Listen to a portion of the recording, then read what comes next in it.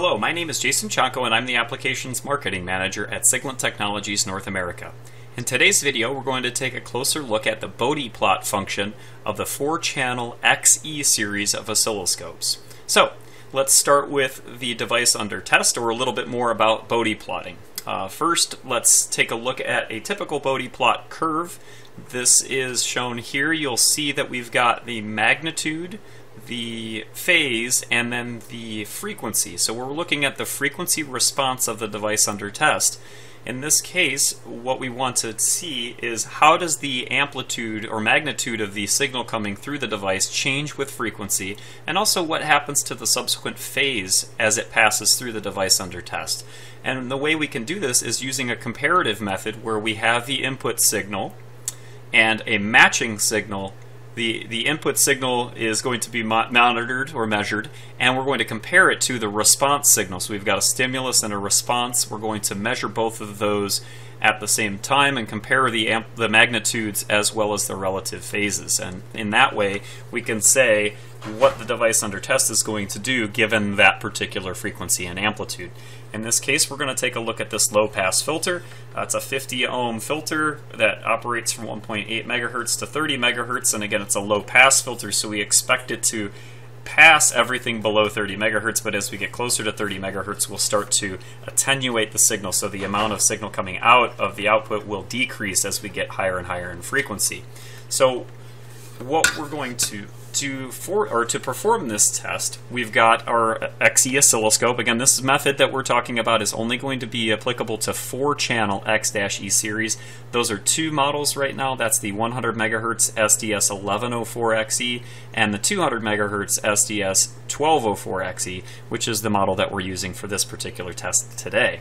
We're also going to be using a generator. In this case, we're using one of our SDG 6000X series. This particular technique that we're talking about works with an SDG 1X, 2X, or 6X family of products. That gets you from 30 megahertz with the SDG 1032X all the way up to 500 megahertz with the SDG 6052X, which is what we have here. This test can also be run using the standalone SAG 1021. This is an accessory for the 4-channel XE. This goes up to 25 megahertz. The reason I'm not using it for this particular test is this is a 30 megahertz filter, so we need to go beyond 30 megahertz in order to see the filter effect on the frequencies as we're going through. So, go back to the diagram that we originally had shown. We want to have the source channel look identical to our channel going through the device under test at the beginning, but once it passes through the device under test, then we'll be measuring it with the scope and we can see what the effects are. So the first part of this test is the electrical configuration. So we're going to connect the XE scope to the SDG-X using a USB cable as shown. Then we're going to connect two 50 ohm terminations. There's a 50 ohm terminator. The reason that we're going to have a 50 ohm termination, the XE oscilloscopes do not have a 50 ohm input. They only have a 1 meg input. Since everything in our measurement is 50 ohms, the generator as well as the low-pass filter, we want to have impedance matching so we minimize our reflections, and that will minimize the effects on phase. So we're going to use that 50 ohm termination both on channel 1 and on channel 2. So we've got channel 1 connected from the oscilloscope, connected to channel 1 on the generator, and we've got channel 2 connected to the output of the device under test, and then the input of the device under test is from the generator channel 2. So channel 1 output is going directly to channel 1 on the scope. Channel 2 output on the generator is going to the device under test, through the device under test, and then after the device under test is going to channel 2 of the oscilloscope. So we're going to be able to monitor and measure both channel 1 and channel 2, amplitude, phase, and we'll also be able to measure frequency and plot those all on the oscilloscope very easily. The Bode plot can be done manually. It's just a little bit more tedious because you actually have to plot each individual point. In order to make this easier, the Bode plot function as part of the XE series really automates a lot of that. And again, we're going to just kind of get into the nuts and bolts here. Before we get everything going, we need to configure the SDG, and we want channel 1 and channel 2 to track identically. And what that means, we want the function, the frequency, and the amplitude, as well as the output on and off state to happen simultaneously. In order to do that, we can turn on the tracking method, or the tracking mode for the SDGX, in this case the 6. So we're going to press the utility key, we're going to press channel copy coupling, and then we're going to turn on tracking. What that's going to do is now any command or any kind of configuration that we set up for channel 1 is going to be mimicked onto channel 2. Now that we've configured the SDG, we can move on to the oscilloscope and its configuration. So we want to press utility and press the next page until we get to Bode Plot. And you can see that here it's on page 2. So we'll just cycle through, and now we're back to Bode Plot. So now we've got pressing Bode Plot. What that's going to do is change the display and give us another configuration menu. Here we've got configure, operation on and off, display, and data. Let's go to configure, and you can see the AWG. With the AWG menu, that allows us to configure the amplitude and units as well as the output load setting. In this case, we're just going to do 2 volts peak to peak at 50 ohms.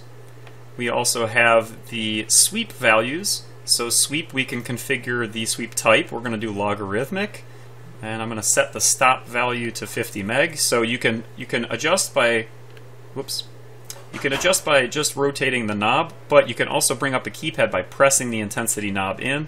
So we'll go 50 meg, and then let's change the start value.